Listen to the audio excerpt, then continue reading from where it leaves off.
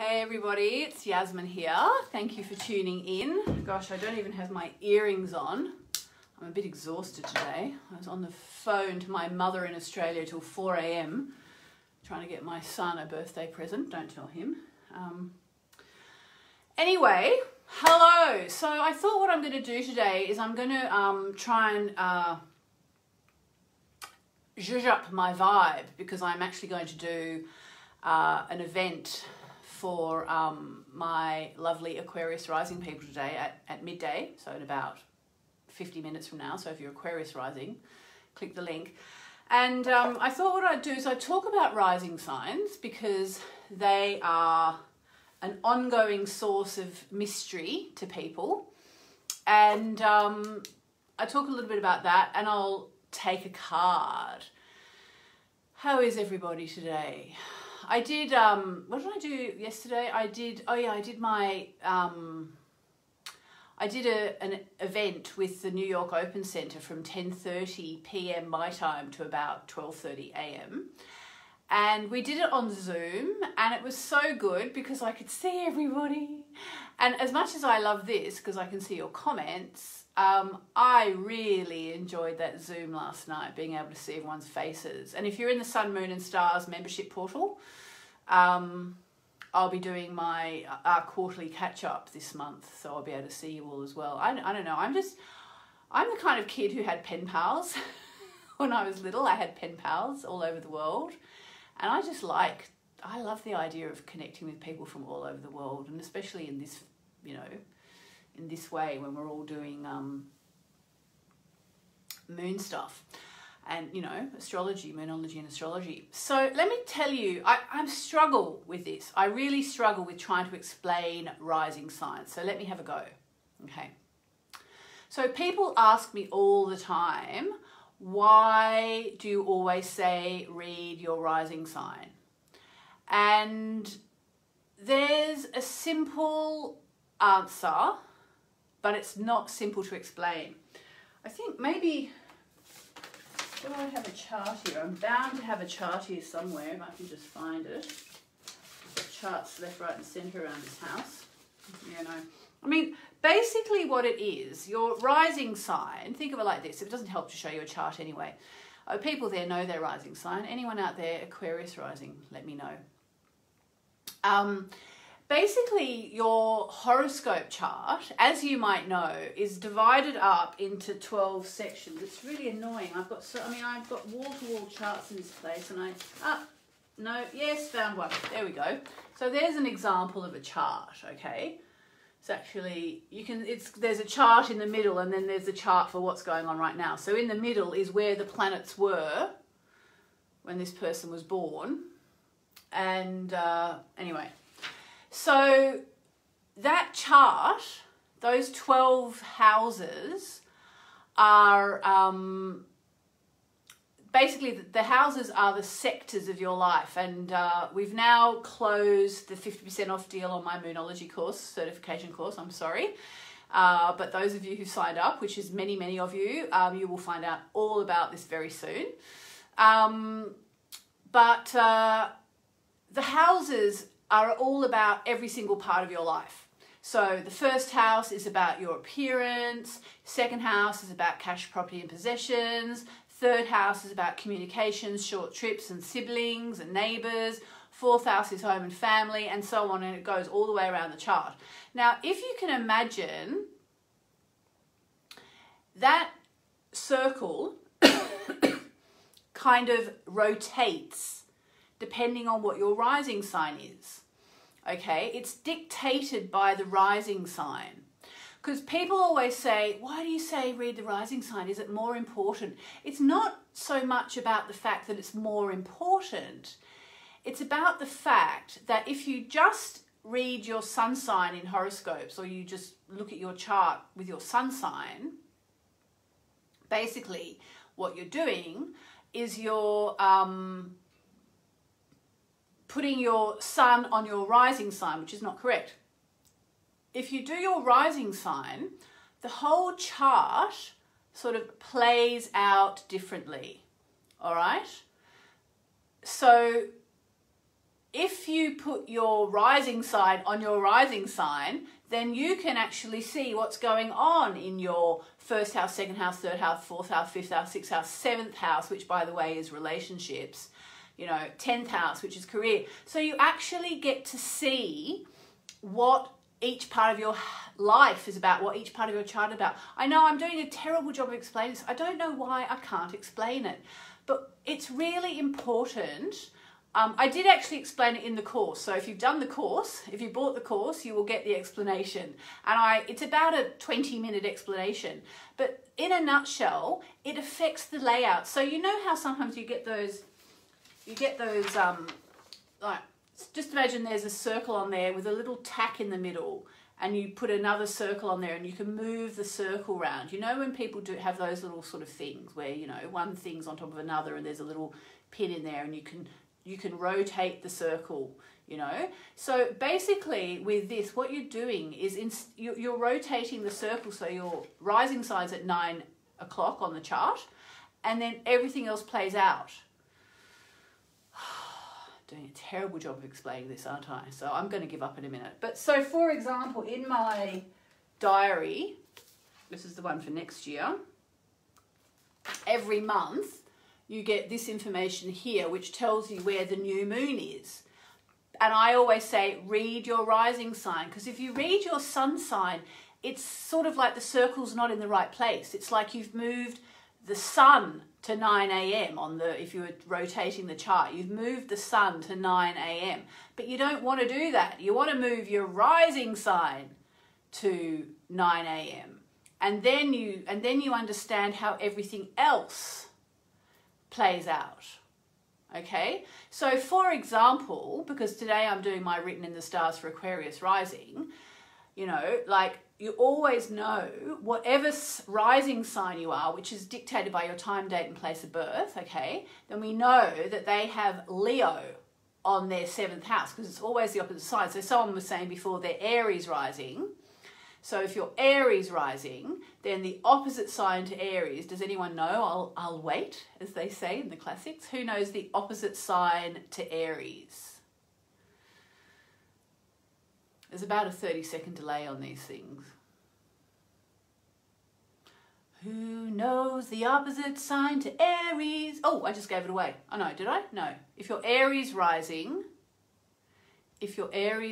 nope. Nice try, Kathy.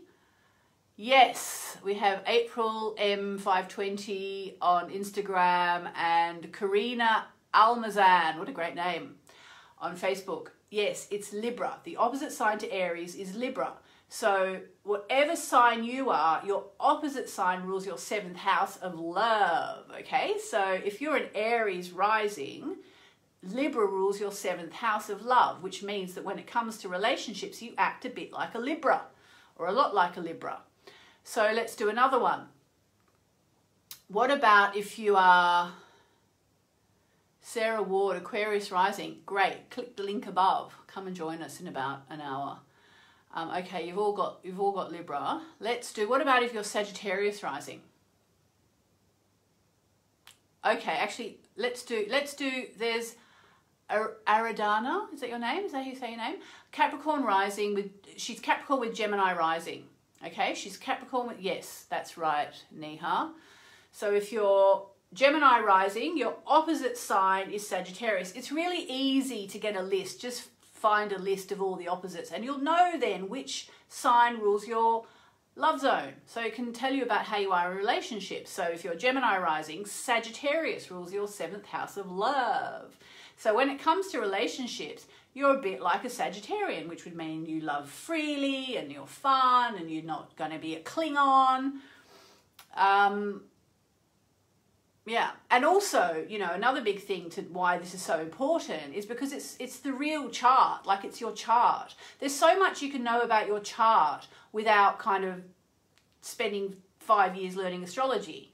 Little things like this, and also there's the midheaven, which I won't go into now, but it's you know, that's about your working life. All right. So if you are Cancerian rising, or as I like to call it, Moonchild, if you are Moonchild rising, what's the opposite sign? What sign is opposite Cancer? Anybody? Anybody? Anybody? Anybody? What sign is opposite Cancer?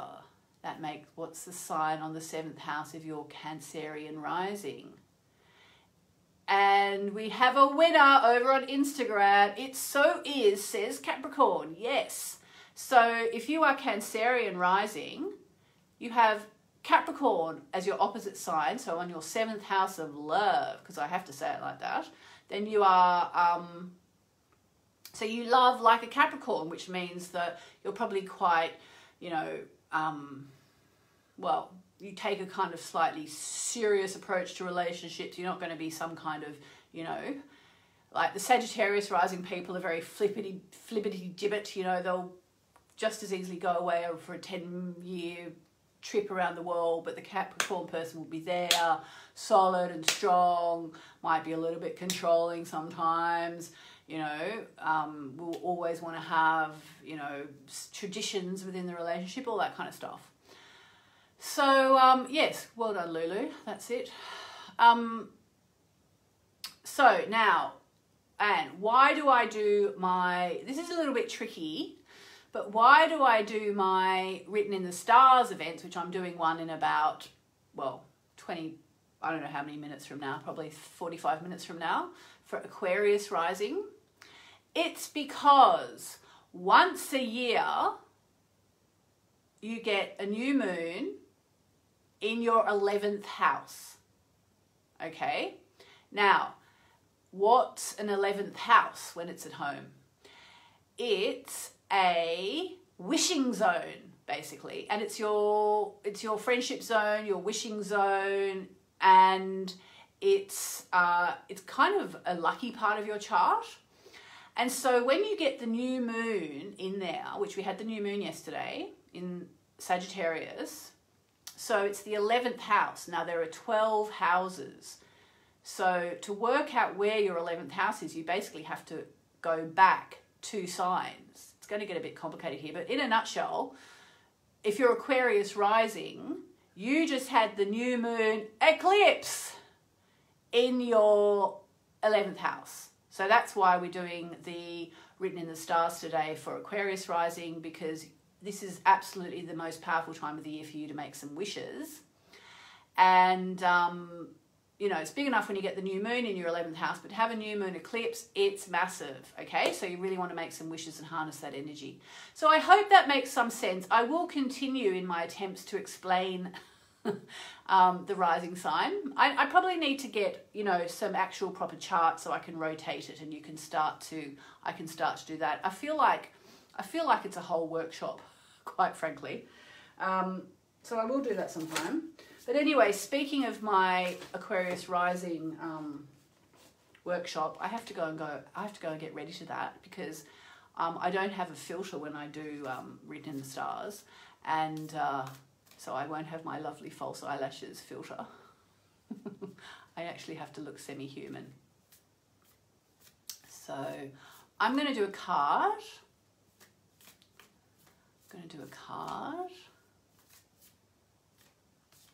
So who's this card for? If it's this card's for you, put your hand up, say this card is for me, or write it in the comments. Who doesn't love a coffee after going to bed too late? Okay. All right, all the likes, I'm going to assume they're for you, all the hearts, all the comments, or just be at home and say this card is for me. Whew, what have we got? You know, yesterday I did about 5 Facebook Lives because I had all these different commitments, and the same cards just kept coming up. If anybody watched all of them, you would have seen I got the Time to Breathe Out card twice, and I got the New Moon Eclipse card, I mean, 2 or 3 times. It was crazy. Oh, thanks, Val. All right, let's see what we've got today. Oh, my God. Talking about the new moon in Sagittarius, it's the full moon in Sagittarius. Not quite as impressive as the new moon eclipse yesterday. All right, so this is an interesting card because I had a question, and this actually is an interesting response. Yeah. look at the bigger picture. All right, so whatever you've been going through, look at the bigger picture. I was a bit annoyed with someone last night. And look at the bigger picture. So if you look at what it is that you are thinking about or asking about or worried about, look at the bigger picture. What does the bigger picture show you? Okay, we'll just quickly read this. Are you thinking too much about the details of your dilemma? Fretting over the minutiae can be counterproductive, or perhaps you're being all talk and no action. This card is a reminder that while it's good to think things through, sometimes you do need to step back and look at the bigger picture. What's the most positive thought you can have about it? Oh my God, who wrote this? It's very good advice from me to me, frankly. Now is the time to count your blessings, even if you don't exactly have what you want yet. This card is also a reminder that we have to take a few risks and go with uncertainty on this journey called life. Try to keep an open mind about what's for the best. The universe could surprise you. There you go. Take time out for a mini break or adventure. Oh, who doesn't want to go to Glastonbury this weekend? I don't think we can. I think we're in lockdown again. I'm not even sure anymore what's happening. I went to bed at 4 a.m. after a big long talk with my mother, who was trying to buy something online from Australia, and it didn't work. And the last thing I remember seeing before I went to bed was an article saying the virus has mutated and we're all going into hard lockdown again. I'm like, what? I haven't even looked yet this morning. Be confident without being overconfident to win the day. Have you shown you care? If not, now is the time. Find a balance between speaking your mind and saying too much. Well, that's a really good advice for me, because I'm very prone to saying too much. Some people are like, they find it hard to express themselves. I find it hard to shut up, as my mother will attest. All right, gorgeous people. So we've been told, I think, I will see you, well, if you're Aquarius rising, click the link above and come and join us in about half an hour for this once a year workshop, which is just for you. And there's some really big astrology coming up for Aquarius rising people. Before anybody asks, it ain't for Aquarius, it's for Aquarius rising people. Otherwise, I will see you tomorrow. I'll see you 10:30 a.m. for chanting. If you do chanting, just go to the events page on Facebook. And I will see you, alternatively, I will see you here at 11:11 a.m. tomorrow if you are around. And as Deepa says, have a blessed day, everybody. I'm going to end with a chant. Here we go with the chant. Let's all surrender our wishes to the divine. Here we go. 3 Om Namo Narayanis. Om Namo Narayani.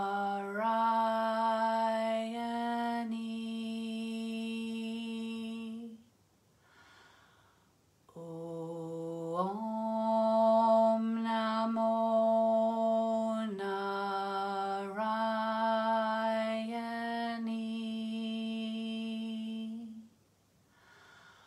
Om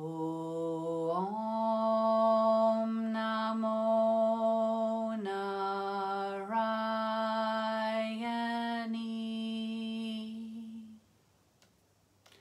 Let's give everything over to the divine. Lots of love. See you tomorrow.